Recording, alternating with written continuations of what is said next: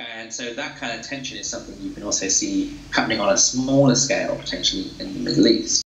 I love the example you gave where you were speaking about how Instagram is used in the Middle East and regions. Could you give us some more exemplars of the way it's used, which would be different from, say, how it's used in the West and elsewhere?